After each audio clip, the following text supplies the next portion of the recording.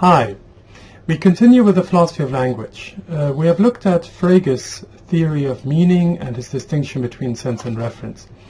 And if you remember, Frege insisted on senses being objective.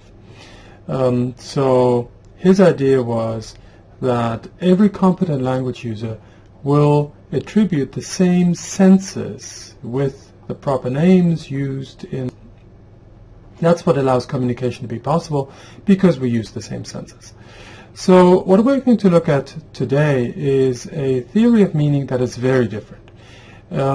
One that is proposed by a philosopher called Paul Grice. And in order to get into Grice's theory of meaning, let's remind ourselves of this distinction, the distinction between semantics and pragmatics. Semantic deals with the non-contextual meanings of sentence types. And so Frege obviously provides a semantics, because he's not interested in context. Because he insists on the objectivity of senses, he's interested in context-free, that is non-contextual meaning. Pragmatics, however, is the study of the aspect of meaning that is dependent on the context, where this context can be the speaker or the addressee or other features like, the gesture by which that accompanies an utterance or whatever. So the study of context-free meaning is semantics, whereas the study of context-dependent meaning is pragmatics. Now, we are all familiar with context-dependent meaning. I'll give you a few examples here. Take indeterminate meaning. Suppose you walk along the beach and you find a bottle, message in a bottle that says, "Help me get off this island." Now you understand what the sentence means. There is someone called, well, actually you don't get the name. There's someone who apparently is on an island and would like to leave the island. So that you can gather just by reading and understanding the terms used in the message. But of course you don't fully understand the message. You don't know who has written this. You don't know why they want to get off the island. You don't know which island they would like to leave. None of that you understand just by understanding the sentence. So you don't really get the context. Had you been present when this message was written, you would probably be familiar with the context and you would have a full understanding. Now, contextual meaning is not only, understanding the context is not only needed for understanding the deeper meaning of an utterance, it's also sometimes the primary meaning, that the primary meaning of an utterance is contextually dependent. Take irony. If you open a reference letter and the first sentence says that Jones, the person on whose behalf the reference letter is written, that Jones has beautiful handwriting.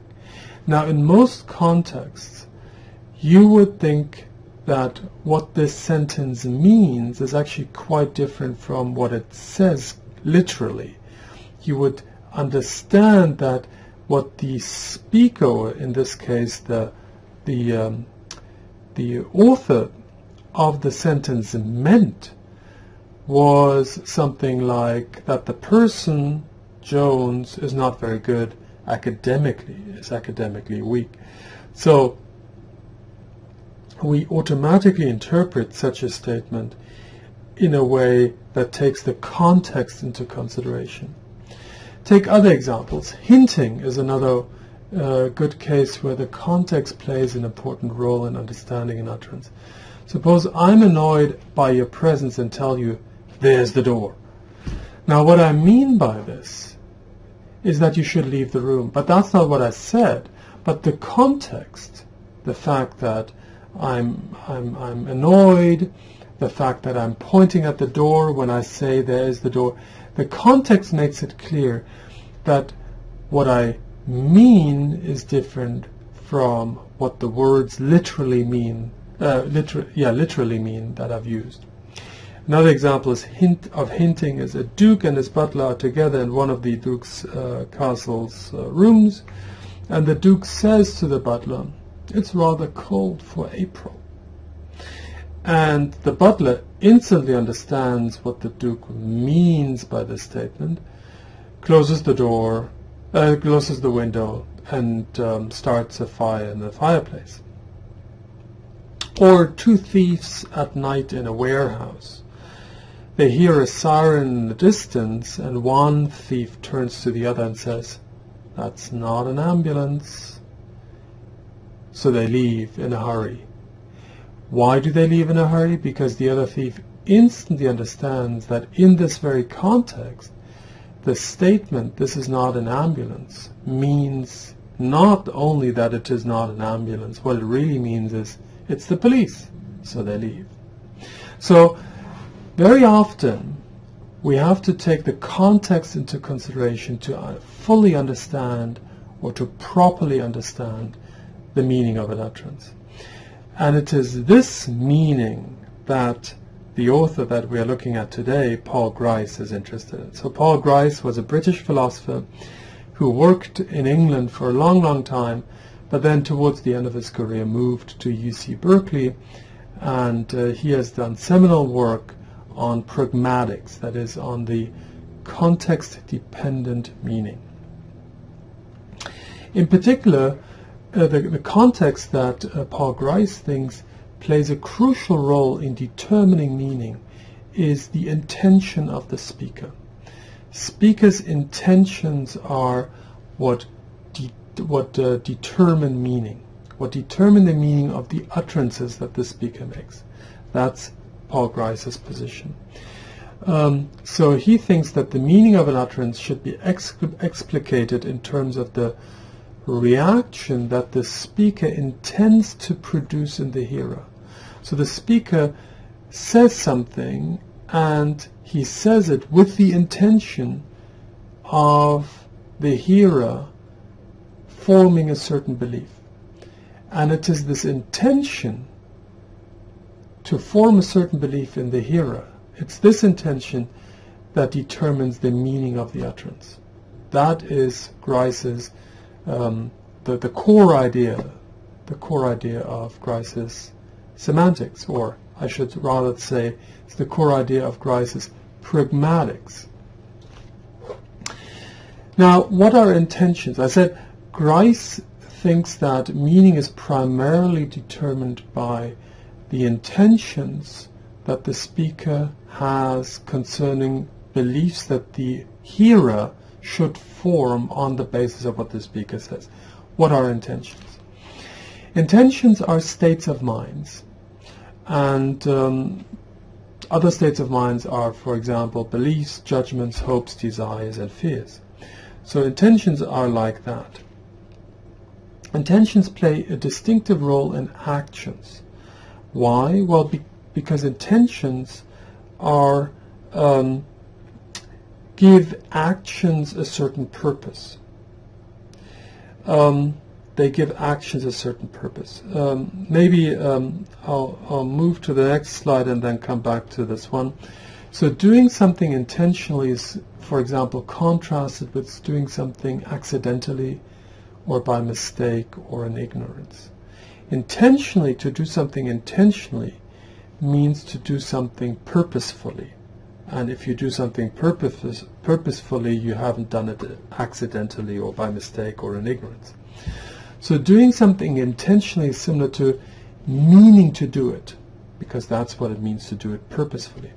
That is, it requires deliberation, or doing something deliberately or consciously. So whatever you do intentionally, you're aware of doing. Doing something intentionally does not require doing it voluntarily. You don't have to want to do it in order to do it intentionally. All that is required for you to do something intentionally is that you have a reason for doing, and you have a certain goal in mind. Now, the goal that you have in mind may be irrational. It may not be it may be impossible in principle to satisfy or to reach that goal. So you can have irrational intentions. That's possible. It's also possible to do something intentionally and not like the consequences of one's action. That's actually very often the case, and in part this is the case because we have only limited control over the consequences of our actions. So intentionality or intentions, and here I come back now to the previous slide, ought to be distinguished from two other terms that sound the same. So intentions is the term I've been talking about, and they are particular states of mind.